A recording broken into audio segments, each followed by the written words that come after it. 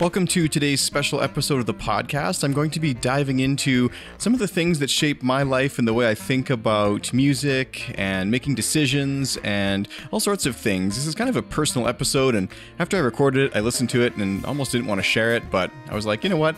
I think that there's some people out there, especially students and younger players, who will definitely take some interest in this and maybe get some value from it. I definitely wish that a lot of the conversations that occurred on the Clarinet podcast existed when I was a student, and I definitely wish that even a lot of the videos, like for example, Michael Lowenstern, when he talks about his finances on YouTube, or other artists talking about their day-to-day lives, I really wish that those resources were available to me when I was a student. So I'm going to put this out there and see how it goes. If you like these thoughts or they somehow shaped your New Year's resolutions, I'd love for you to tell me about it. Send me a message at feedback@clarinet.com.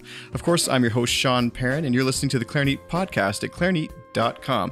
I just want to say as a disclaimer, if this is your first episode tuning in, thanks so much for listening, but this probably isn't the one for you today. Why don't you head back to the website at Clarinet and check out one of the over 100 interviews with famous artists and manufacturers and all kinds of other things.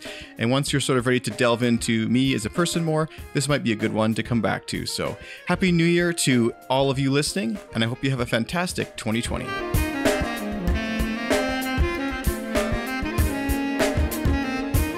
Have you wanted to try D'Addario reeds but weren't quite sure which to choose? Here's how to decide. Reserve reeds come in a white and blue box. They feature a traditional blank and are perfect for those who want a focused sound with the quickest response possible. Reserve classic reeds come in a white and purple box. They feature a thicker blank that provides an expanded tonal color palette, clarity of articulation, and added flexibility. And the new Reserve Evolution reeds come in a white and yellow box. They feature our thickest blank and have a heavy spine for added projection and exceptional tonal depth, warmth, and flexibility. You'll have to try it to believe it. Try Reserve reeds now at your local music store, or head to clarinet.com/reeds to buy a box right now. Encoda is a new app that lets you stream, practice, and perform tens of thousands of music scores. It's kind of like Netflix, but for music. Get a free trial today. Just search for Encoda on your device's app store. That's Encoda, N-K-O-D-A. Take your clarinet to the next level with a new mouthpiece, barrel, or bell from Bakun Musical Services. With free shipping to the United States and Canada, 14-day easy returns, and expert advice, you can be sure that you're making the best choice for your musical needs. After all, the best time to upgrade your clarinet was yesterday, but the second best time is today. Use code CLARINET at bakunmusical.com and save 10% on your next accessory purchase. That's code CLARINET at bakunmusical.com. All these things I'm going to mention, if I can remember the source of who told it to me or when or where, then I will say that, but this isn't really a scholarly paper, so do forgive that. Also, it's not really direct music advice. I'm not going to tell you what kind of reeds to play or how to practice exactly or what kind of things to do exactly for your career, but these are just things that shape my life day to day, and I hope that they can in some way help you to lead a better life to sort of support your music career. I think one way you should think about your music career is that it is part of your life. I think it's really unhealthy to have it be your entire life. Your life is kind of like a boat, and the music career is along for the ride. The music career is not really around if you're not around. So I think that some of the things I'm going to talk about tonight in many ways directly influence your career because they enable your career. So think about that as we go along. The first thing I want you to think about is to trim the fat, and trim the fat in all areas of your life. With clients, with friendships, all these sort of things that are in your life, you want to always take the worst of that and trim off the bottom bit every year. And I got this idea from a book called, I think it was called Book Yourself Solid by a guy named Michael Port. And he was talking about building a career and how every year, no matter how good your portfolio is, you've got to just take the bottom 10% clients that you no longer enjoy working with, or they're not completely ideal clients, and always sort of remove them. And that can seem kind of harsh at first. You're like, well, I kind of like everyone in my studio, for example, but maybe there's one person who maybe got 10 students, and one of them is, they're still as good as the other, but they always pay late, and they always kind of stress you out because they ask for extra help on the weekends, and you don't feel like you're compensated for your time, and just they're canceling, and that's the person who you'd want to remove. And if you are concentrated on always improving your surroundings in this way, it'll have an amazing effect in a few years, and you'll feel better. It's amazing how much better you'll feel after you cut bad things or things that are wasting your time or sucking the life out of you. I had a recent scenario, I won't go into any details, but I got asked to be part of something. And it was very clear to me within moments or days anyways, that I did not see eye to eye with this person. They had no respect for my time. And also it just was not moving in a direction that I wanted to move in. So I pulled the plug. In spite of the fact that it felt like a good opportunity, things aren't always what they seem. So immediately I was like, no, this cannot happen. If I do this, I'm going to give up too many other areas of my life, and I'm already agitated and stressed about it. No, it's time to stop. And that's the best way forward sometimes. Not everything that is good for someone else is good for you. What's that phrase? One man's trash is another man's treasure, or whatever. I think that applies a lot in life. But this applies too to advice and feedback. I mean, think about the last time someone told you something that made you feel upset or offended. Now, the reason you probably felt offended is because there might have been some truth to it. So you gotta, realize that might be the case. But if it was really just over the top and it's not true, then you can safely discard that advice without having to consider it further. Just get rid of it, trim the fat, right? But the same goes, ironically, for positive advice. Not all things that are said are true in either direction. So just because someone says, great performance or great concert tonight, if that person's your mom, they're always going to say great concert because they know you meant well. But the truth of the matter is that sometimes the good advice needs trimming too. So just take that into account when you think about things, whether it's friendships, whether it's clients, whether it's advice you receive, things that you hear about. Just trim the fat. And I think that'll really help you on a day-to-day basis and really lead to an improved life down the road as far as music goes. The second thing, and this is often really hard for musicians, but is take care of yourself. I remember a few years ago, I was working with someone who I no longer work with because I trimmed the fat, like I just said. But this person was very, very motivated to achieve themselves, and so motivated to achieve musically that they let a lot of other aspects of their life really deteriorate, whether it be relationships or their health, or especially their mental health, and not a very, great person to be around. But this person was very critical of me. Because I liked to take Sundays off, and I'm not a religious person or anything, but I was working hard. I was working 6 days a week, teaching like 40 in-home students, and I had concerts. I think that month I had like 27 concerts or something that I was playing in, and a musical, and all these students and all these clinics I was doing. I was working like a dog, but I liked to take Sundays off because I need a chance to rest and relax. And so this person had said, oh, you're just lazy and blah, blah, blah, blah, blah. And why can't we rehearse on Sundays and, have fun just doing nothing with your wife? It's like, well, you know what? I will have fun and relax and enjoy a single day off, if that's okay with you, So don't be afraid to actually rest. Rest doesn't get enough credit in our society anymore. I think that a lot of people view rest as being lazy, when in fact, they talk about great shower moments or shower thoughts or whatever. Those are moments of rest. Your brain can only really work through things sometimes if you're resting. There's a reason you have those good thoughts in the shower. It's because you're at rest. So take more time to rest. Take a rest day. Don't practice for an afternoon. Don't practice for a whole day if you really need to. Get a massage, read, reflect on something. Go sit at a cafe and have a cup of coffee. Spend some time by yourself. Don't take any technology with you. Just go sit in a park and think. Listen to some music, or even not that, just think, just sit there. So I think that's super valuable because your body, like I said before, is sort of a means to carry your music career around. And this isn't even about food advice. This is more about just mental health and taking care of your brain, which is really the instrument if you think about it. So third thing, and sorry, you might hear some sound in the background here. My daughter's upstairs, and it's evening here, and grandma's over looking after her, so they're chatting. Babies aren't really that quiet. Anyways, the third thing is take intelligent chances and don't miss opportunities. Now, this is kind of it's going to seem really obvious, but I can't tell you how many people are offered things and then either don't do them or just decide not to do them. And we're going to talk in a minute more about like choosing what opportunities to take. But if something's a good opportunity and you've been chosen for it, do it. Try it. See if you like it. You may not know if you like it. Sometimes, in fact, a lot of the times, you have to do a lot of things you don't like to find the things you do like. I did a lot of jobs when I was younger in university, and I spent a lot of time learning about what I don't like. In fact, I remember a book I read called, I think it was called The 1 Week Job Project or The 1 Year Job Project or something like that. I can't remember the guy's name except for that his first name was Sean, which was spelled the same as mine. Maybe Sean Carroll. I'll have to look it up. But he was talking about how he couldn't think of what he wanted to do with his career. Great book to read, by the way, if you're in college. Check it out. So he couldn't decide. So he graduated college and decided that every week he'd try a different job for a year.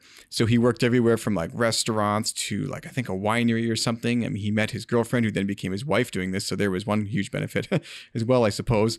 But the really interesting thing is that by the end of the book, he still didn't know what he wanted to do, but he knew 52 things he didn't want to do. And he'd learned so much along the way that, I think he discovered he should be a writer because it was a good book and a good narrative and a great story to kind of learn from. So I really saw value in that. But he did something else, which is important, which is to, if you can't find opportunities or you don't know what they should be, start making some for yourself.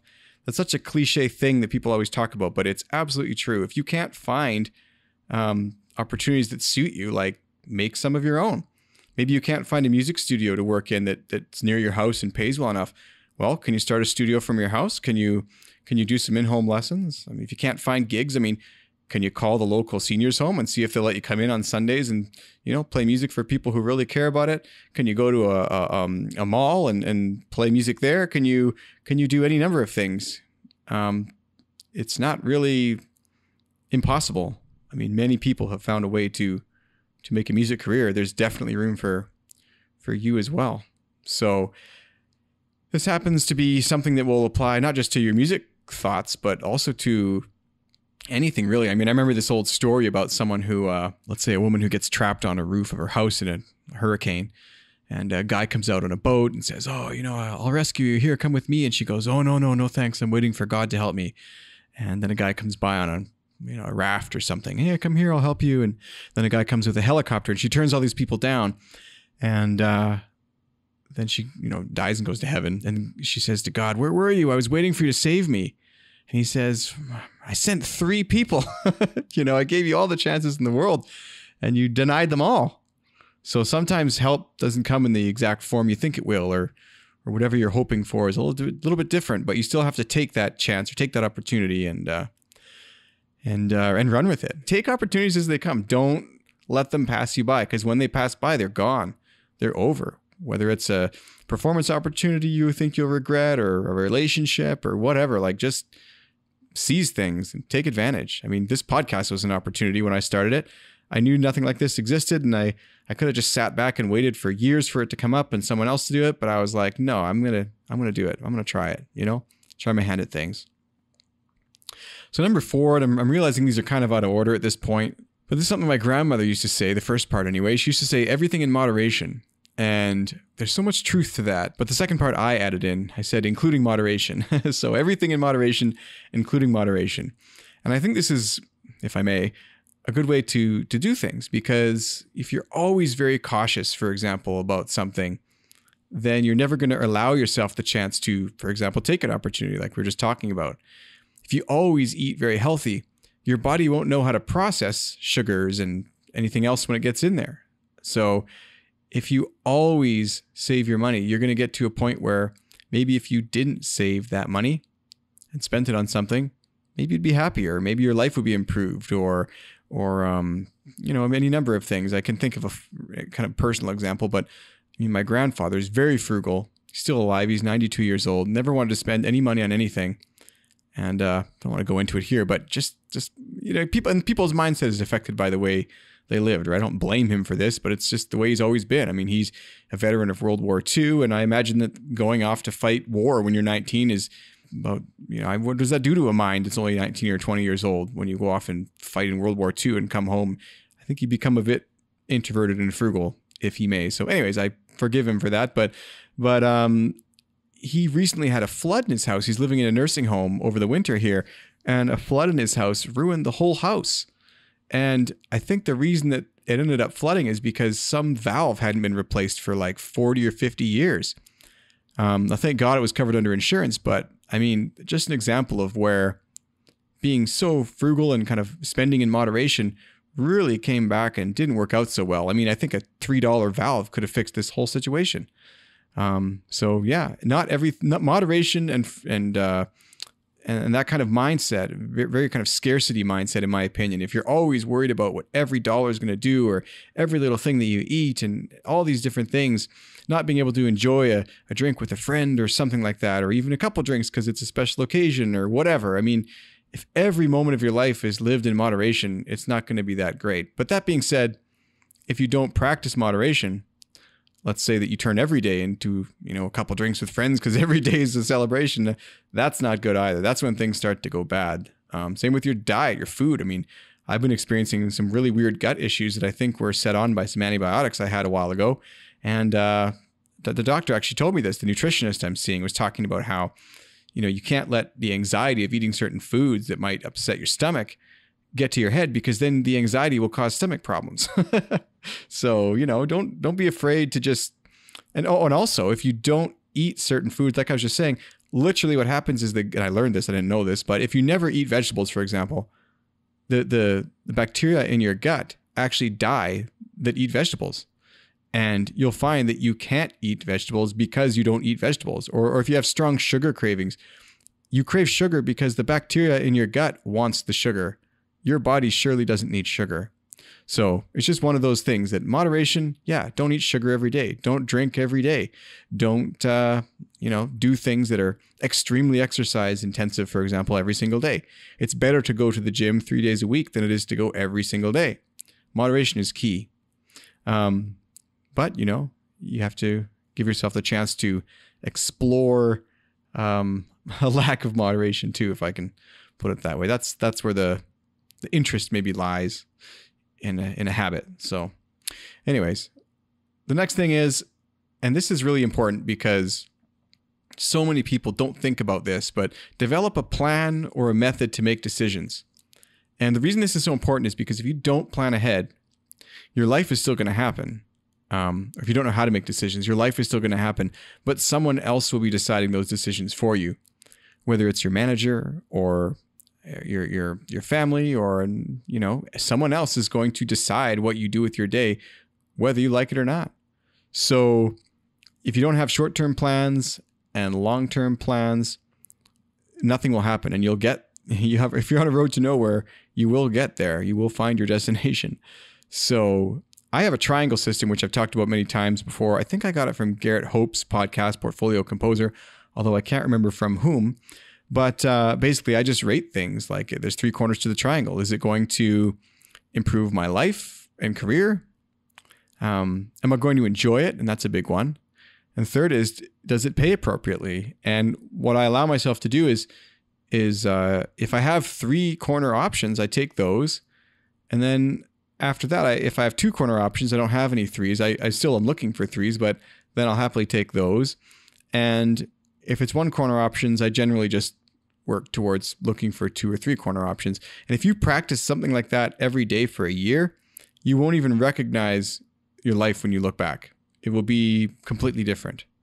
And that's just the truth. It will happen. Like if you practice making good decisions and being strict with yourself too, like if you know that you're going to go to that gig and someone's going to make you feel bad and it doesn't pay well and it's too far from your house and it's the same music you've been playing the last 10 years at the same, engagement or whatever it happens to be, that's not a great opportunity. Maybe you should look for something at least with someone that you enjoy. Start with just 1 corner. If you're a student and you're not sure where to go, start with 1 corner.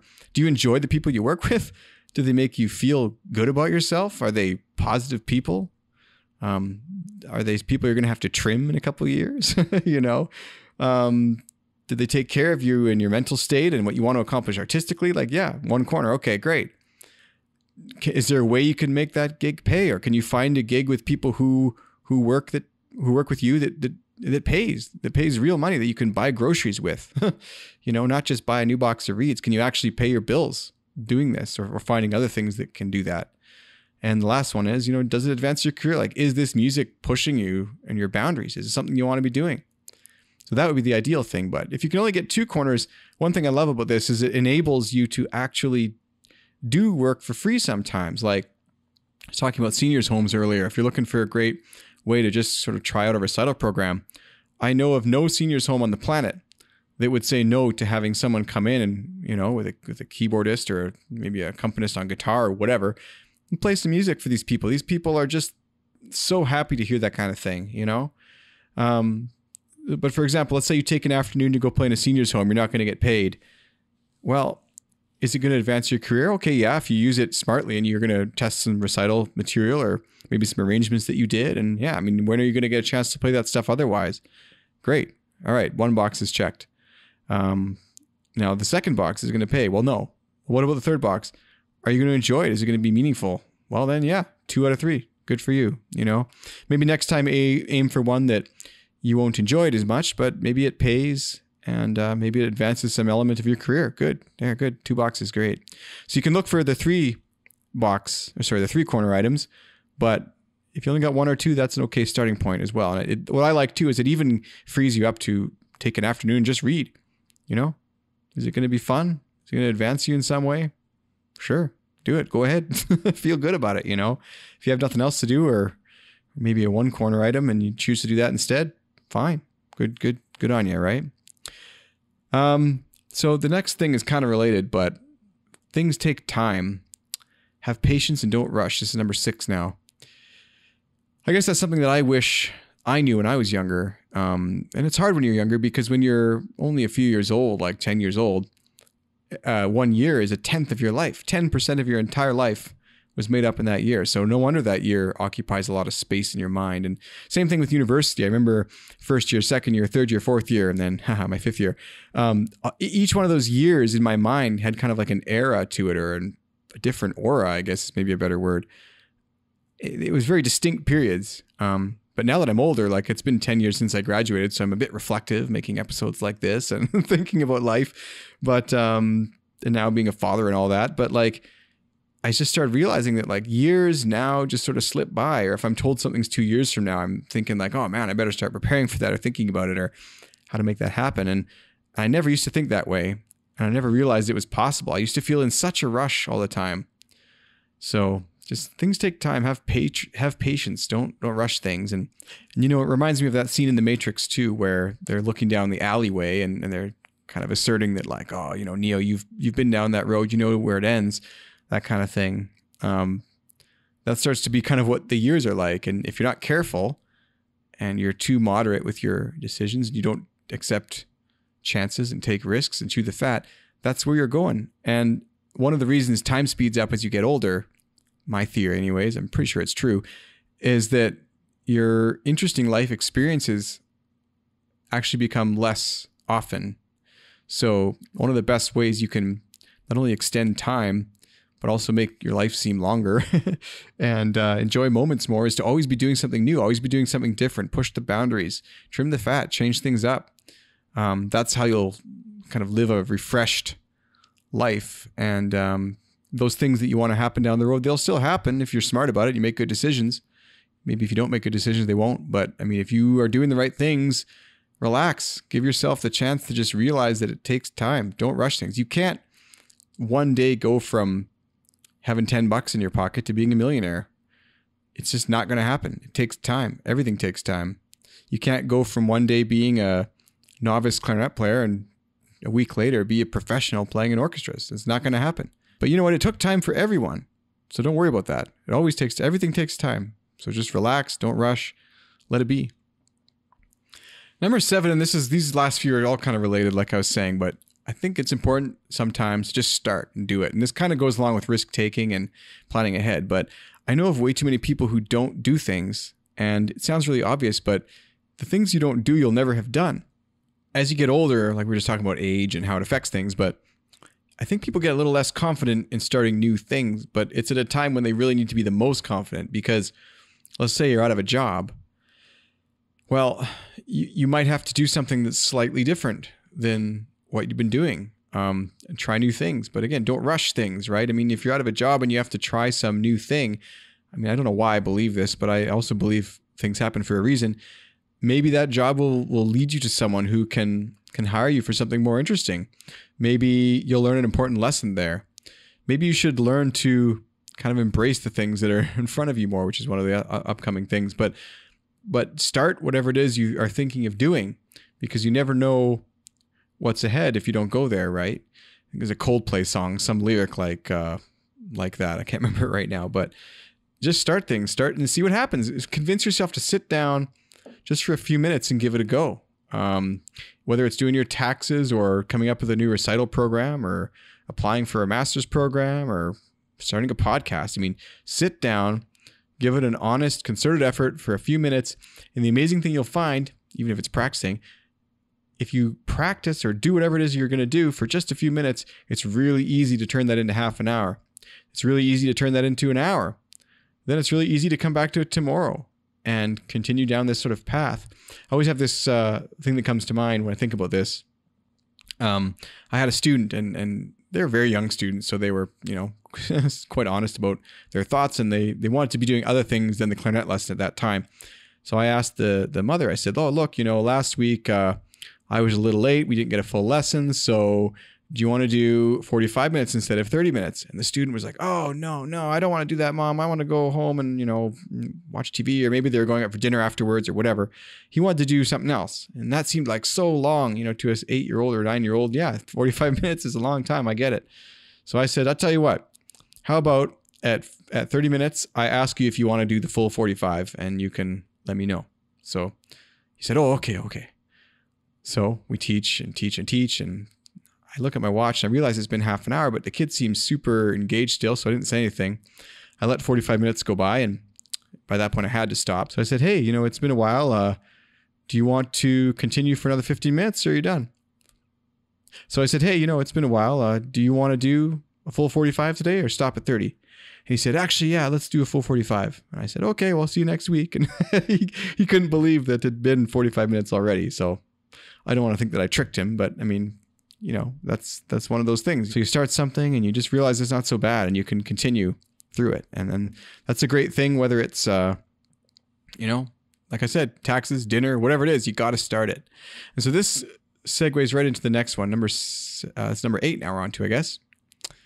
Big journeys are made up of small steps. So that thing you got to start, doesn't matter what it is, it's going to be made up of a bunch of different tasks. And it's sometimes surprising the number of tasks that make something up. I mean, I was thinking about breakfast that I make. I generally get up and make breakfast and coffee for everyone. So what does that take? Well, I got to put 2 spoonfuls of coffee in the machine, turn on the machine, put the water in if needed. I got to brew the coffee. I got to start cooking an egg. I got to add butter to the pan. I mean, I probably think of 150 steps to make breakfast, let alone something like doing a podcast or planning a recital. I mean, there's thousands of steps, but you still have to take every single step along the way. And one thing to think about too is that these little steps are investments. And if you make these kind of investments into activities over long periods of time, just like I was saying a while ago, making decisions, I think it was, but these will compound over time. So if you make a little bit of a change every day or a little bit of something every single day and do that for 10 years, you will be just amazed at where you either did go or didn't go. And people often aren't surprised by where they didn't go, but it should almost be as much of a benchmark. Like I am no closer today than I was 10 years ago to becoming a doctor. That is a path that I have not moved along at all, and it's very evident because I'm no closer than I was 10 years ago. But, 10 years ago, I was just graduating school, had no prospects as a musician, and I feel like I've taken a lot of steps that led in a direction that I have found very interesting. And maybe it's not for everyone, but yeah, I am not sure that the 10 years ago version of myself would really recognize a lot of the things that I've managed to do or achieve or, accomplish or play or it's quite interesting to think about. So if you can make great decisions and make those decisions as part of the small steps along the way, you are going to be on the path to somewhere really great to figure out what it is that you want to do, or even just making breakfast or whatever happens to be. Do these things times many days And these small changes will turn into big investments down in the future. So it's like they say with investing. I mean, if someone were to take $50 a month from the time that they're 18 to 30 and then stop putting money away and let it grow in a proper type of account, compound interest will be such that if someone else started investing at 30, they would never reach the same amount of money at the end, even if they put like hundreds of dollars away a month. It's just not going to happen because that extra time and the way that compound interest works, it just makes it almost impossible. So that's kind of the same thing with decisions. I mean, if you make bad decisions for 12 or 15 years and then one day start making good decisions, you're going to be ages behind people who've been making better decisions for longer. So good things take time, but as you make better decisions over time, those investments in decisions will sort of expand and create a better situation than you otherwise would have been in. So number 9 here, again, this is not really directly music related. In fact, this one's definitely not music related, but I always remember a quote from Glenn Gould, and it's ironic because I would refer to him as someone who was way too obsessed with his music, and it literally, I think it did him in the end. He never had any meaningful relationships except with his piano, and he took a lot of pharmaceutical drugs, which I think probably ended up leading to his stroke that he had at the age of only 50. So, but anyways, he did say something like, in the best of all possible worlds, art would be unnecessary. The audience would be the artist and their life would be art. And I remember when I first heard that or read it, I was like, wow, that is super deep. And in a way, that's all we have. Like, you can't take all your accomplishments with you. You can't take your degrees with you. You can't take the experiences you think you should be having even with you. Like, even if you're the richest person on earth, you just can't take it with you. What you need to do, and this is number 9, is enjoy the small and seemingly insignificant things in life because they're often the most meaningful in the end. So, for example, one thing I've been doing recently is, I've turned off all my notifications on my phone because I can't remember the last time, even the little red badges, they agitate me. And I can't remember the last time that I received an email that was extraordinarily urgent. If I'm working and I'm sitting at my desk and an email happens to come in and I happen to see it, then yeah, I'm going to reply. But generally, emails can be efficiently handled in batches. I don't need to be notified at 11 at night when I'm trying to sit on the couch and relax, read a book or watch a movie or whatever I happen to be doing. I don't need to know about some special at the local supermarket at that hour. I don't even need to know something important for the podcast or for work or for whatever. It simply doesn't matter. And if you can realize that and take in the moments that actually matter, you're going to be so much happier. Another thing I've been doing is just leaving my phone on my desk, sometimes for hours. And let's say I have to be with someone, I just don't try not to touch it, And I could be bad for this as anyone is, but especially if I'm looking after my daughter, just set the phone down. I don't need the phone from 5 to 8 when I'm watching her. It's just something that does not need to be around. It's not important. And if you can start looking at the small things and really realizing that those are the things when you look back, just maybe a nice meal with your friends or your family or just getting to go out and do something. The weather's nice. I mean, these are the things you should try to pick up on and be like, you know what? That matters. It's important that I have people to go out with or spend time with, or, that I'm in good health. Think about that too. I mean, many times when I was injured with my hand, or months of recovery, it was horrible. But many times I realized how much I hadn't noticed how great it felt to not have this problem, and there is some serious truth to that. I mean, I think that any person who has experienced a debilitating injury or some really traumatic event or whatever, never realized how great it was without that having happened. And what do they say? You don't realize what you've got till it's gone. That's exactly what it is, And along the same lines, I mean, this is sort of unrelated, but you have to realize that all these things make up your own life, and try not to be envious of other people. Like, you might think that you want the life that someone has, but you don't know they're behind the scenes. You don't want to take someone's, what do they say, their feature reel and turn that into the way you think their life actually is. So basically what I mean is, don't look at someone's Instagram account and become envious of them because they're only showing you the best moments, right? I mean, maybe behind the scenes things aren't working so well. They've got a really bad health problem, or maybe that maybe their mother just died, or any number of really horrible things could have just happened to someone, or maybe they're going through a lot of stuff that you don't realize, right? So be careful not to get envious in that way. Like, inspiration is fine. Okay, sure, you want to achieve something great like someone else, but be careful not to be envious, because it's really likely that unless you're having one of the worst, health problems imaginable and in constant pain or whatever, it's really, really unlikely that you would be willing to trade your life, if you genuinely think about it, for someone else's. Imagine for a second taking everything you've ever done, all the memories you have, all the little things like I was just talking about that mean something, and imagine someone offered you, like, okay, you can take your life, but if you push this button, you're going to become so-and-so, Bill Gates, some great performer, Glenn Gould, whoever. Would you really push that button? Would you really want to give up all the little memories and all the things that you have or know that you're about, what it means to be you and be that other person? Very, very unlikely. Very unlikely. So think about that. I mean, you're unique, you're interesting. What you're doing is so important, even if you're not going to ever achieve the same level as someone else. I mean, your life is still of interest and value. And you wouldn't want to just push that button and wipe it all away to be someone else. That's not a very admirable thing.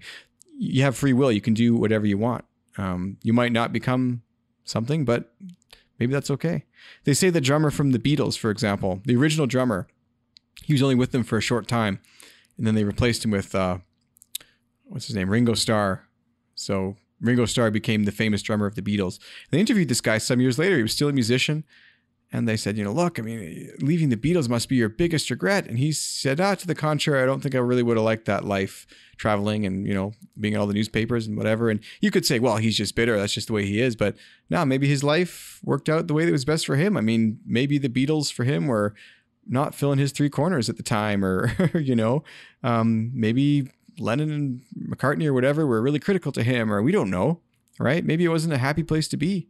I mean, at some point, it couldn't have been that happy. These guys, I mean, John Lennon's dead, for God's sake. He got shot by one of the fans. That's horrible, So arguably, being in the Beatles didn't even work out that well for him, which is horrible. But yeah, so there's that. I think that the one last thing I could add, and this is what it is to embrace change. And because change is the only constant. So from day to day, you're going to get older. You're going to look back one day and you're going to be like, wow, I can't believe that 10 years has passed, or 20 years, or hopefully 70 years. But the only thing that is constant is change. I was thinking about the iPods recently and how amazing that was back in the early 2000s, about iPods this, iPods that. Everyone had an iPod. It felt like it shaped a really long time. But if you think about it, iPods came out in like 2001. They didn't really get that popular until like 2004, maybe 5. And then the iPhone was announced in 2006. So we really had like 3 years of iPods, iTunes Store and all that. It's really only a big thing for a short while. Well, I mean, everything's very different now. One of my life goals when I was a kid was to become a recording artist and record CDs. And I got really put off when CDs stopped being a thing. It was like, I don't get this new medium. I don't like it. I want to hold something in my hand. I want to feel like I created a CD. And I imagine people felt like this with LPs and everything else before it. But you got to get over that. I mean, I'm not living in the era of CDs. When I was younger, CDs were a big thing, and now you don't make CDs. I mean, even if you do a CD recording project, most people won't want the CDs, which I found out kind of the hard way. Hundreds of CDs sitting in my garage because you get all these printed and no one wants them. People even pitched in on the Kickstarter to help me produce the CD. When it came time to mail them the CD, they would say, well, could you just send me a download card? I don't have a CD player. So you got to embrace these changes. If you're going to let yourself get hung up on some change that you didn't want or you didn't like or whatever, it's too bad. The opportunities will pass you by, the new opportunities. For example, if I was smarter, I don't think I'm stupid, but if I was smarter, I would have seen that as an opportunity. There's no CDs anymore. What is the opportunity of today? Maybe I can start a YouTube channel and play music there. Maybe I can, make a Spotify album or whatever. I mean, there's other ways to listen to recorded music. Maybe be creative about it. I heard of a band recently. I don't know the name. I can't remember it, but they had released a CD project where it was like an app, and you'd get to remix the songs in the app and make the album kind of your own. Kind of like you used to get those sheets of stickers. You could put the stickers on your skateboard or your binder or whatever, make the binder your own. Yeah, what a great idea. What a cool idea. That's the innovators of today. It's not people like me who are like, oh, I don't like that I can't record a CD, so I'm not going to make any music. So not a way to live, not a way to do anything. I mean, things change, plans change. It's the only thing really that stays the same, like I was saying. So thank you so much for tuning in tonight. If you want more episodes like this or less episodes like this, or fewer, I guess, let me know. You can send me a message at feedback@clarineat.com. And if you are of mind that you'd like to be on the podcast, I actually, in the new year here, I'm going to bring back the listener lightning rounds. So I'm going to schedule some times. You can follow along on social media, on Facebook, and schedule a time with me to chat with me for 15 minutes of Clarineat fame. And I'm going to be featuring some listeners on the show going forward. So we'll do that again as one of the 2020 things coming up. So hope you're having a great December, and I hope you have a happy new year, and I hope that your New Year's resolutions go as planned.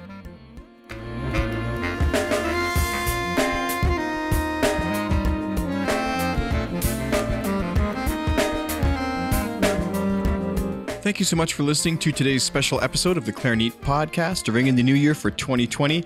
If you thought differently about something, or strongly agreed with something, or these ideas shaped your New Year's resolutions, I'd love to hear from you and have you join the discussion. You can do this in the Clarineat community on Facebook, or by going to clarineat.com/126, which is the show notes page for today's episode.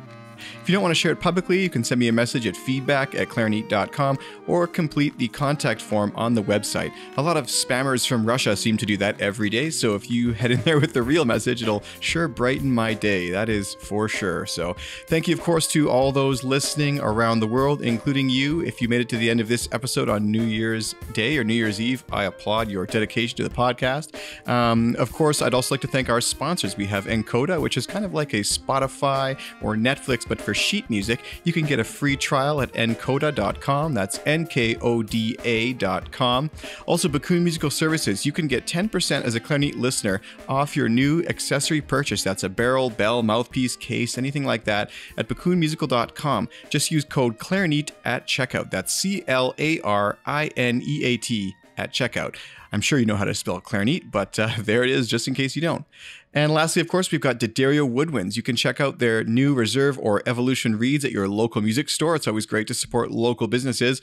Or you can buy a box by heading to clarineat.com/reeds if you can't wait and want to buy them on Amazon right now.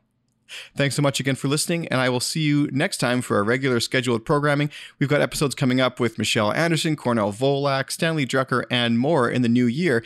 And keep an eye out on social media for some new listener lightning rounds. I'm going to be booking times with people just like you all around the world for kind of 15 minutes of Clarineat fame on the podcast, starting probably in mid-January 2020. So thanks again, and I look forward to seeing you more in the new year.